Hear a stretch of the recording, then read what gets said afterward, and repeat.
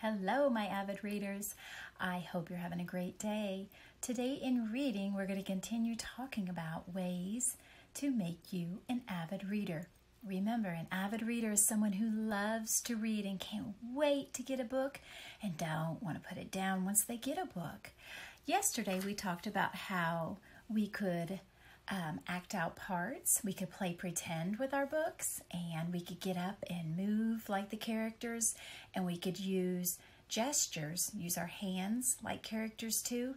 Well, today we're going to do more. We're going to act like we are, as we're reading the story, we're thinking about what the character is saying in the book, even though it's not in the book.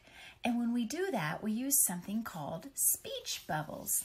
Now, I know we've talked about this before in writing. Speech bubbles are where you draw a little bubble like this, and then you put what the person is saying inside of it.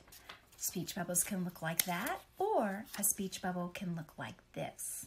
So, we're going to practice that today with our story that I know Miss Stevens has been reading to you for the read aloud, and I think your teacher has read to you too in class, and it's called Not Norman, a goldfish story. So hopefully you've heard this story before. It's about a little boy who gets a present for his birthday. We're going to try using this story with our speech bubbles. It says, when I got Norman, I didn't want to keep him. I wanted a different kind of pet, not Norman. So this is where we could use one of our speech bubbles.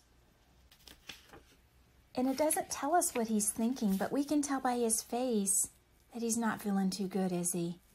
Yeah, he looks a little sad or disappointed. Well, what do you think he's saying inside of his head? Because you guys know that a lot of times we have thoughts going through our head that we don't say out loud. Either one, because they might hurt someone's feelings, or two, it's just not time to talk at that time. Well, here's one that I thought he might be saying. So I drew my speech bubble, and then I wrote in there, this is not what I wanted. Even though he's not saying that out loud, that's what I think he's thinking inside his head. And then I thought about poor Norman. And Norman, right here I wrote, he doesn't like me. Sad face. Because even though it's showing Norman's a little worried with a little bit of a sad face, it doesn't say what he's actually thinking. So we could use a speech bubble to show it. And then if I look over here at the parents, I could put a speech bubble next to them. And I don't have to write it every time, but I could just say aloud, oh, look, he loves his present. I hope he does. Even though they're not really saying that, their faces are showing us that they're happy that they got him that present. Let's try this on another page.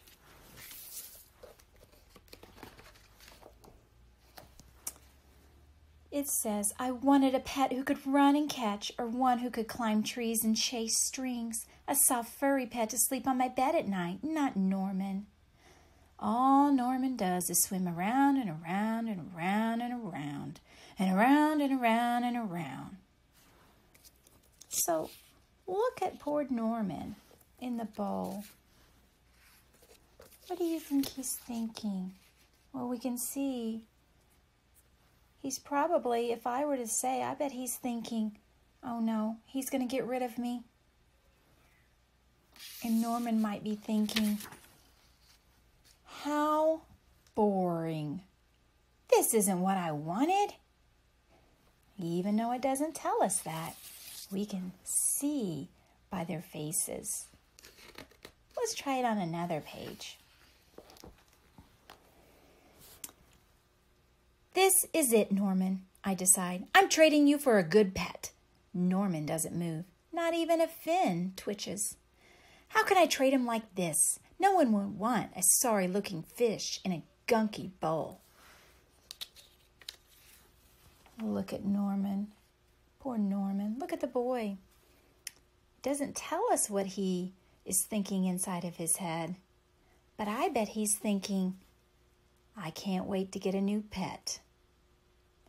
And poor Norman, I bet he's thinking, please clean my bowl. I'm sad. 'Cause fish don't like to swim in dirty fish bowls. So when I drop Norman into his nice clean bowl, he starts dipping and flipping and flapping his fins around. He looks so goofy that I have to laugh. Don't think that just because you made me laugh, I'm going to keep you, I tell him. Tomorrow, you're out of here. Norman blows a stream of bubbles. Let's look closely at Norman. Look at him. I can tell that he looks happy, maybe content. I bet he's saying in his brain, oh, much better. And I could write that down if I wanted to, or I could just leave it like that. And I bet Norman's thinking, whew, that was tough, but you do look better.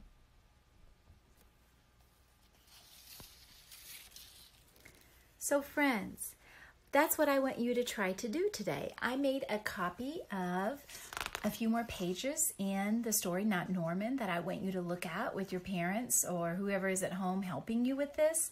And I made a copy of some of these speech bubbles for you as well. And what I'd like for you to do is have your parent read with you on the next couple of pages and use these speech bubbles to write down what you think the character is thinking. Even though, because it's not going to tell us, it's going to show us with their face, but it doesn't tell us with the words.